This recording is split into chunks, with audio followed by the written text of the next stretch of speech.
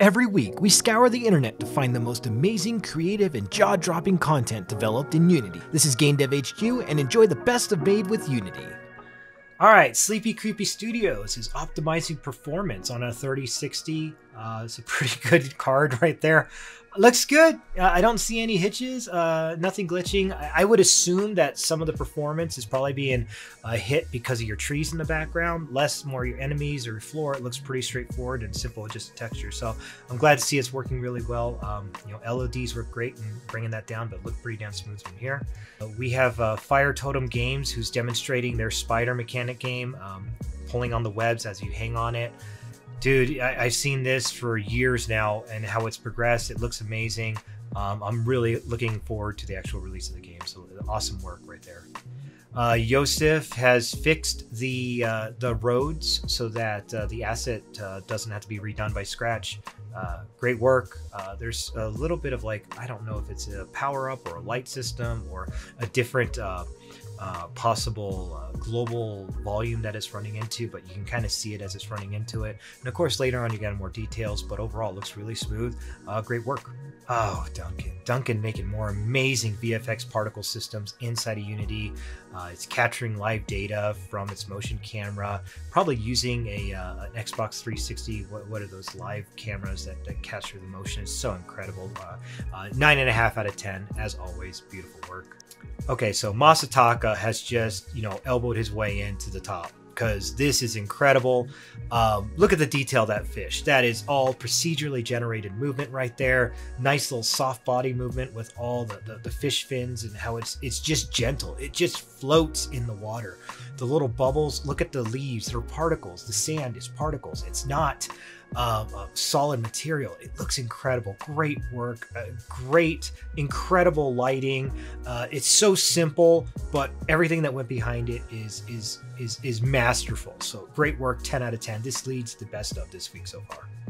Ed's got some more fish simulation. We featured him next week.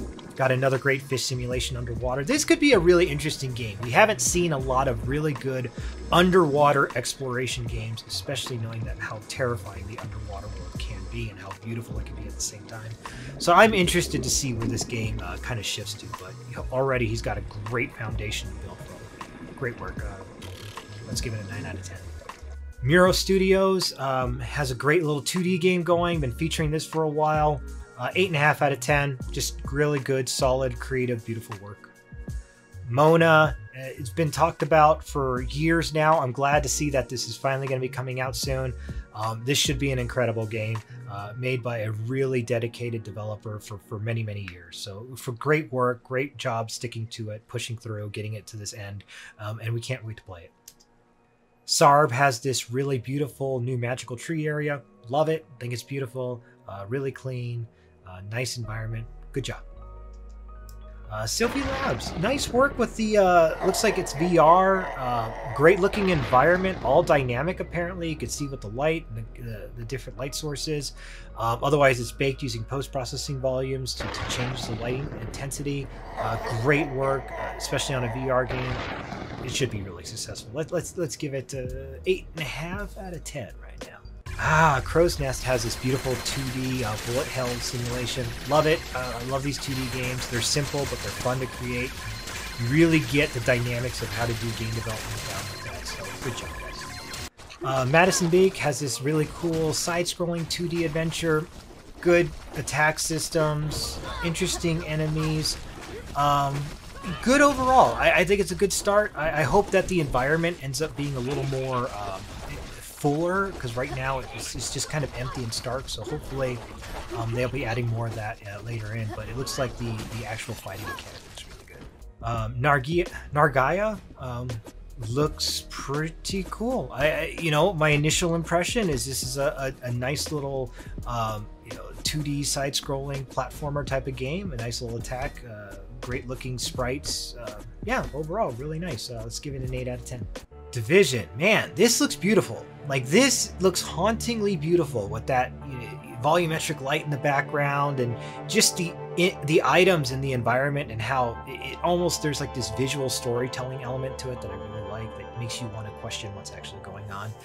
And you know, even though the textures are really simple, because of the lighting, it looks far more complex than it actually is. So great work there. I give it a 8.5, possibly a 9 out of 10. Bullet Mancer's Strike. Obviously, this we know where this. Oh, yep, there it went. So awesome work. Nice ragdoll effect right there with the enemy. Great job. Oh, this brings me back to old school. I love seeing this. Old Contra days. You know, it's a great way to learn how to make games is just by emulating the games that you've always loved. And this is obviously just a great ode to the Contra's second level in the very first game.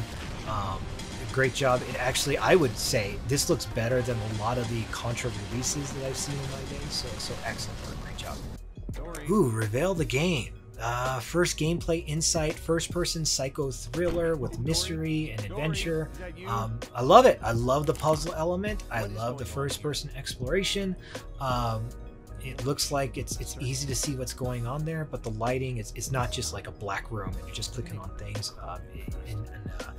Looks like everything is very interactive, which is awesome. It doesn't look hashed together like it's some sort of house kit. It looks like they've actually taken the time to make this very customizable to the specific story. So really, I mean, this looks like it's going to be a solid game. Very interesting, very good work, and hopefully it does really well. So we'll have to keep an eye on this one to see where it goes. Hexware Studios, VR game, nice environment. Not too crazy about the avatar. I think based on your current environment, you can have something a little more, I guess, darker or more realistic, but overall, everything else looks really clean, really beautiful, a little dark, a little hard to see some things, but, you know, maybe over time that the lighting will improve and be able to see some more of your beautiful environment that you got. But overall, great work. It looks like it could be really fun, really a great little multiplayer environment, horror story experience. So good job. Nestash has this, of course, beautiful foliage, the leaves falling, great environment, nice color and tint. We featured Project Beyonder right when it was starting, and to see it to this point is really exciting. So good work. Frontier Hunter, wow, beautiful character, beautiful VFX, beautiful animation, really clean, excellent job. Let's give it a 9 out of 10. Bohemian Pulp, futuristic Neo-Tokyo experience. I love it. I think it's beautiful. I'm curious to see what it's going to be like. So let bygones be bygones. Very fun. We're excited to see this game. We're glad to see this coming together. Strawberry Octi. We've featured this game a couple times back in the past. Usually it's filled with like explosions and people getting slammed all around and some crazy new mid-boss. This just shows like a simple shot in the game, and you could see how many layers of detail are in this particular shot, where you got the background screens playing the projections, and then you got the falling confetti on the ground, and just the audience and all the different lights. So I mean, it's just a great example of, you know, simple elements being done really well to make it an all-encompassing scene. Renzi created this beautiful pentagram type of gold spell effect. Good job. Really clean, really nice. Cyan has created a beautiful simulation for VFX using the bacon. I love the fire. That's the sphere. I love the egg that starts off clear and then it turns whiter. Great shader experiment, showcasing what the shader graph can do. Good job.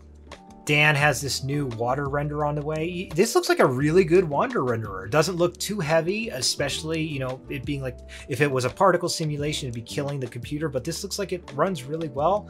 I'd love to hear what plugin you're using, or if you created it on your own, but this looks really good. I could compare it almost to the like the World of Warships type of water renderer that they use there, which is really fantastic. So good job. So Dan, if you can, just let us know which one you use, because that'd be really interesting to hear.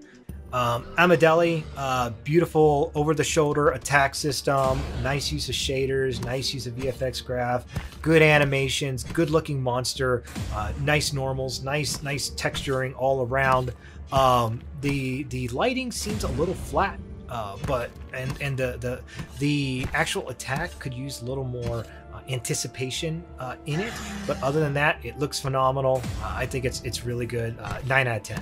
So obviously for me, the winner this week is going to be Masataka. He created that beautiful looking fish that floated through the scene. It's absolutely gorgeous. There's just, you know, for something as simple as a goldfish floating through that water, it looked incredible. It looked so highly detailed.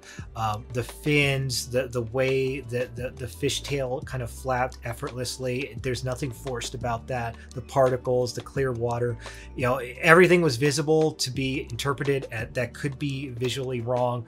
And he took something that is not only hyper realistic, but then he also added surrealism with it, with the use of the particles on the ground, etc., etc.